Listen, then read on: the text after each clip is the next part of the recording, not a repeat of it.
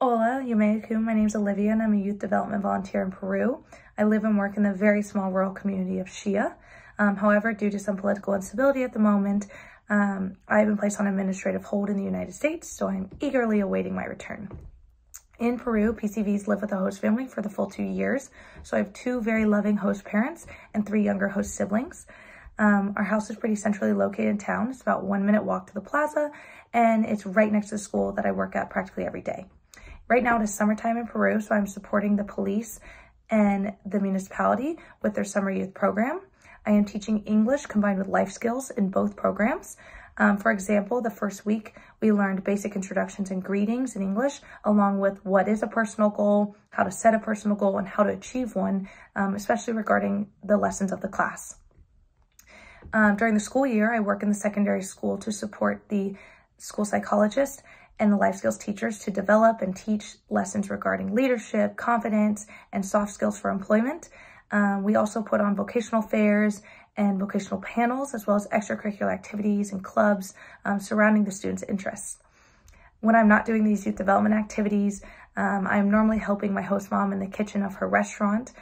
She cooks traditional Peruvian dishes such as ají de gallina, tallarín saltado, arroz con pollo, and ceviche, just to name a few.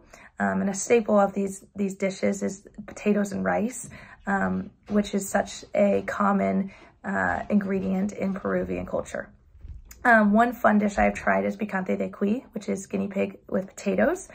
Guinea pig is a delicacy in Peru, so I'm normally eating this dish at community events. And for all those wondering, guinea pig tastes a lot like chicken. In my free time, I am also hiking in the surrounding hills, helping my host siblings with their chores on the farm, or knitting with my host mom while we watch movies.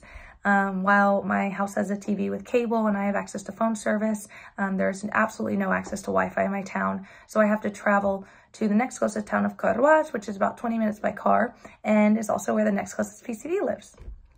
The biggest challenge I have faced in my service so far is the language barrier between me and Quechua speakers. Quechua is the language that the Incans used, and many in my town, including my host grandparents and the parents of the children that I work with, still only speak Quechua to this day. It proves to be very difficult to explain who I am and what I'm doing here when implementing projects or ideas. And so it provides an opportunity to bond with my host mom as she teaches me Quechua pretty much every day when I sit in the kitchen with her. This is just the beginning of my Peace Corps service. And so with each passing day, I am learning a ton about my community, about international development work, and even about myself. So I am very, very, very excited for what is to come in the next 21 months.